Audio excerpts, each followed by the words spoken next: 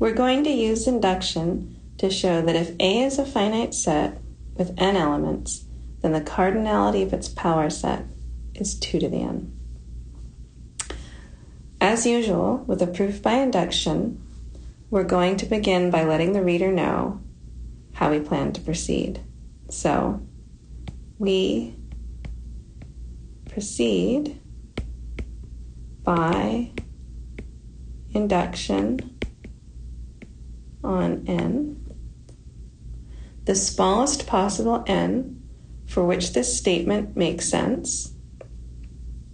Maybe I'll just say up here for n greater than or equal to 0. So we'll start with n equals 0. Let n equal to 0. Then the only set with 0 elements is the empty set. And the power set of the empty set is just the set that contains the empty set. So we see that the power set of the empty set has size cardinality 1 and 2 to the 0 is equal to 1. Therefore, the base case holds. For the induction step, we need to show that if for some n greater than or equal to 0, any set A with cardinality equal to n has power set of size 2 to the n, then for any set B with cardinality n plus 1, the power set of B has 2 to the n plus 1 elements. Note that here, the part of this statement that comes after the if and before the comma is our induction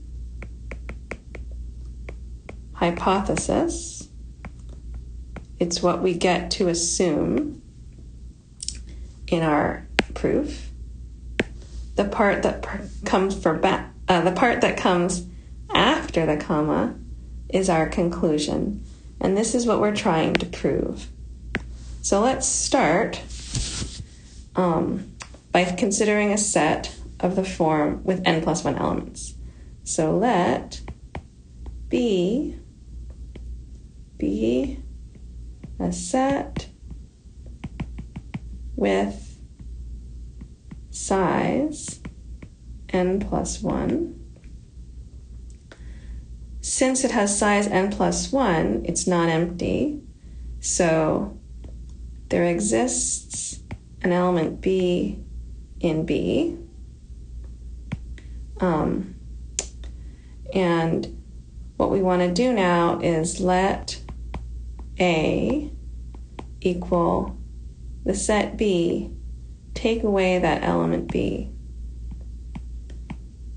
Then the set A has cardinality n, and by our induction hypothesis, its power set has size 2 to the n.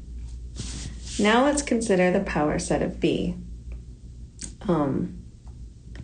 If X is an element of the power set of B, there are two cases that actually don't overlap.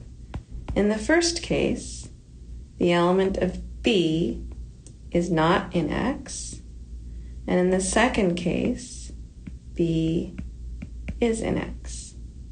In the first case, if B is not in X, this implies that actually X is a subset of A, which implies that X is an element of the power set of A.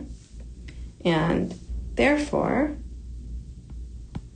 if I look at the set of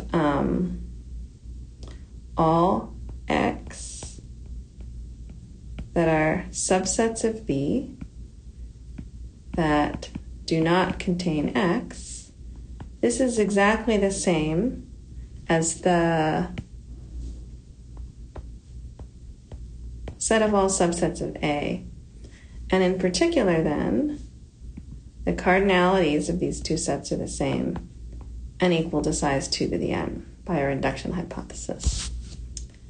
Now, in our other case, if B is in X, then there's a set Y that I'm going to define to be X, take away the element B, is actually contained. Now that's a subset of A. And you know what? Maybe I'll write this a little differently. I think what I want to do instead is just say that if B is an X, then the set X take away B is a subset of A. Therefore, if I look at the set of all X in the power set of B, such that B is in X, what I can see is that this is actually exactly the same as the set of all sets Y union little b, where Y is an element of the power set of A.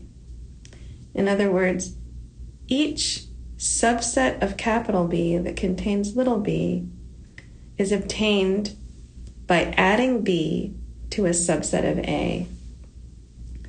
Since these two sets are equal, their cardinalities are equal, but I see really the cardinality of the second set.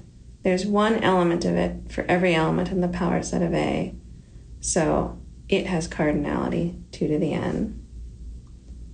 Therefore, the cardinality of the power set of B is equal to the sum of these two cardinalities, because there's no overlap between the two cases. Therefore, what we see is that the cardinality of B has size 2 to the n plus 1, as we claimed. And then we can say, by induction, now, for all n greater than or equal to 0, if A has size n, then its power set has cardinality 2 to the n.